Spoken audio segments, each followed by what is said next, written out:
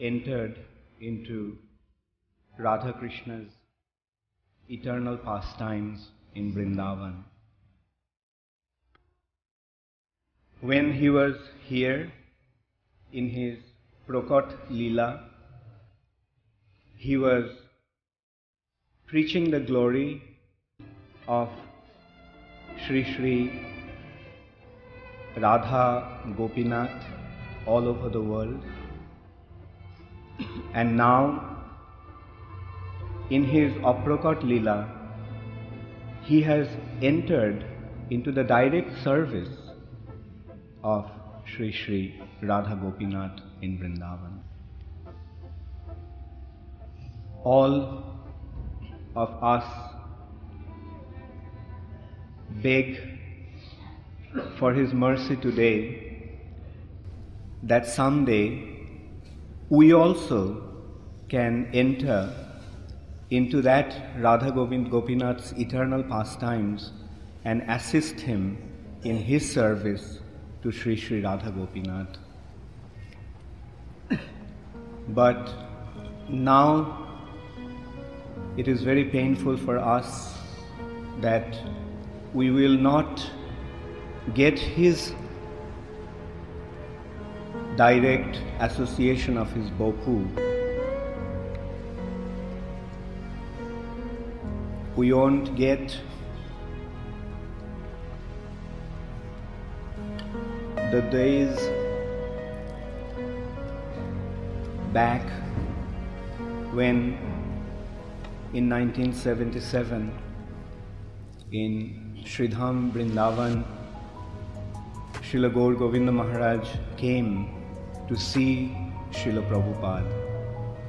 I very vividly remember that day when Srila Gour Govinda Maharaj came to see Srila Prabhupada, and that's the first time I met him.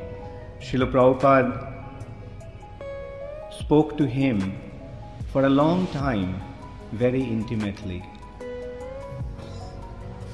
I saw him as a very brilliant looking sannyasi.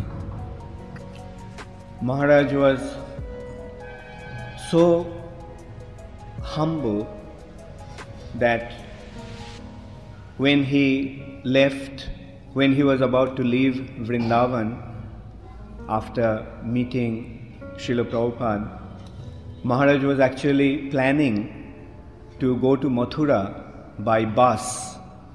But somehow Prabhupada could foresee that, and he sent me to find out from Gour Govinda Maharaj how he was going to Mathura.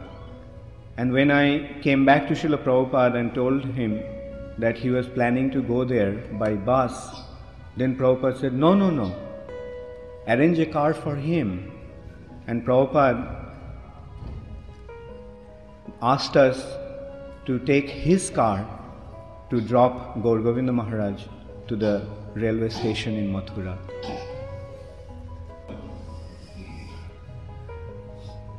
Srila Gour Govinda Maharaj was an ideal devotee. He always wanted everything for Krishna, but he desired nothing for himself. And that is the sign, the most important sign of a pure devotee. We can see here in Bhubaneswar, Srila Gour Govinda Maharaj built this magnificent temple for Shri Shri Krishna Balaram, Jagannath Baladev Subhadra and Gaur Nitai, and also for Shri Shri Radha Gopinath and Sriman Mahaprabhu. He lived in that small hut where he was living from the time we got this piece of land. For him, that hut was the most sacred and most important place here, because that was the place where Srila Prabhupada, his dear spiritual master, lived when he came here. This kind of ideal, this kind of example is very rare nowadays. And Acharya teaches by his own example, and Srila Gaur Govinda Maharaj taught all of us by his own example at every step. He taught us how to be absorbed in Krishna consciousness every single moment. He never spoke about any mundane topic. He never indulged in any other frivolous discussions.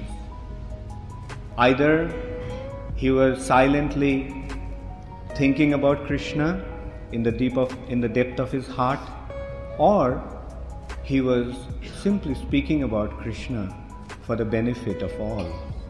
And when he was preaching, he preached like a lion. Although his body was weak due to his weakness in the leg, although he could hardly walk, but whenever it came to preaching, he was roaring like a lion.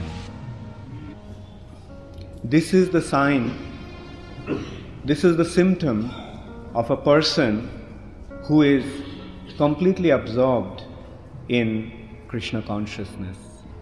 His consciousness was simply absorbed at the lotus feet of Sri Sri Radha Krishna. Although when it came to preaching, he was powerful as a lion, but at the same time his heart was soft as a rose. As His Holiness Bhakti Charu Swami Maharaj just mentioned, that he was like a child. His heart was so pure. And when he laughed, it looked like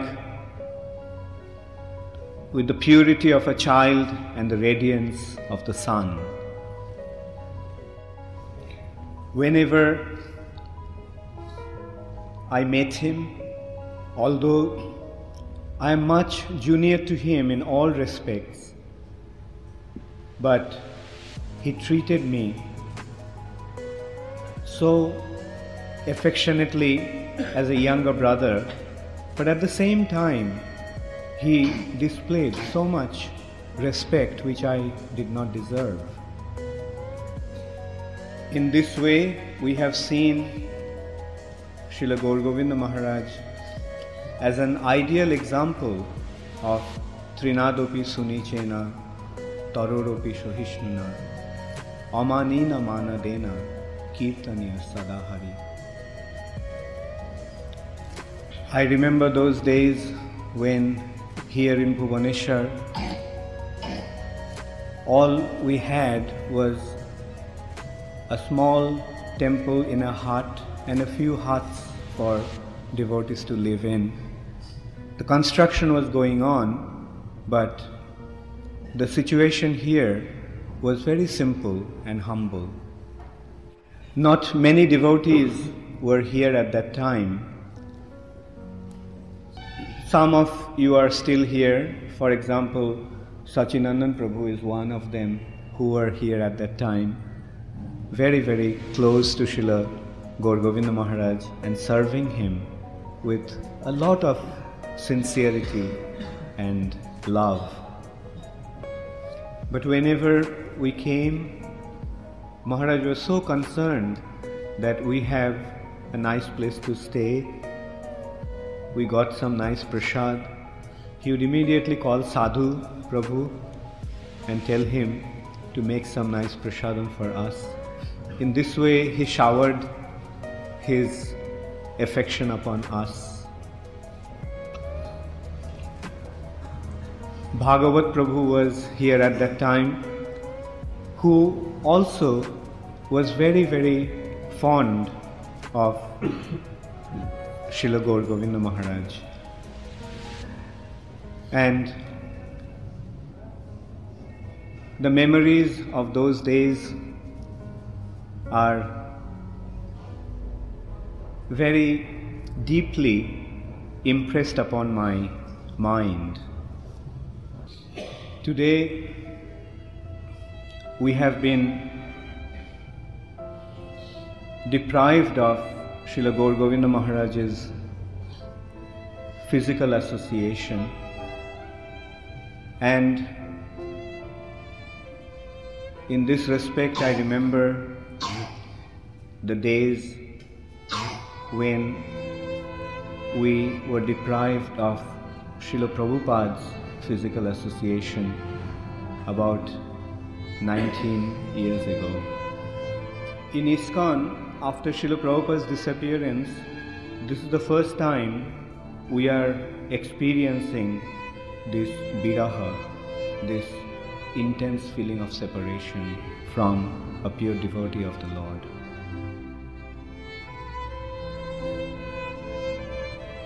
In this respect, I remember one day when Srila Prabhupada mentioned that he was going to leave the planet. I was serving him, and when he said that, I started to cry. Then Prabhupada very affectionately told me, "Is this what I taught you? Is this what you learned?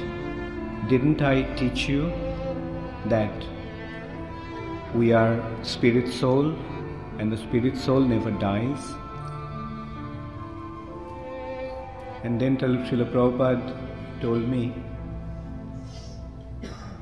for a loyal disciple, the spiritual master always remains with him within his heart. Later on, I realized that Srila Prabhupada left this planet in order to test our faith and our loyalty towards his lotus feet. The spiritual master manifests himself in front of his disciples' eyes so that he can see him, so that he can hear him, so that he can serve him, and in this way develop his loving relationship with him. Then at some point, the spiritual master disappears from the vision of his disciples, so that the disciples, searching where my spiritual master is, moves forward towards the lotus feet of Sri Sri Radha Krishna. And a loyal disciple, sincere disciple, will see that the spiritual master is always there in his heart. Although he has disappeared from his vision, but he is there in his heart, and he is always guiding him. That is why it is a test. Those who are loyal, he will find his spiritual master more intimately, but those who are not loyal, they will go away. Today, we all are facing that test. It's actually the beginning of that test. And if we sincerely accept our spiritual master in our heart, we will find that he is still there, and he is always prepared to guide us whenever we need him, need his guidance. and at the same time He is always watching us, how sincerely we are practicing Krishna consciousness.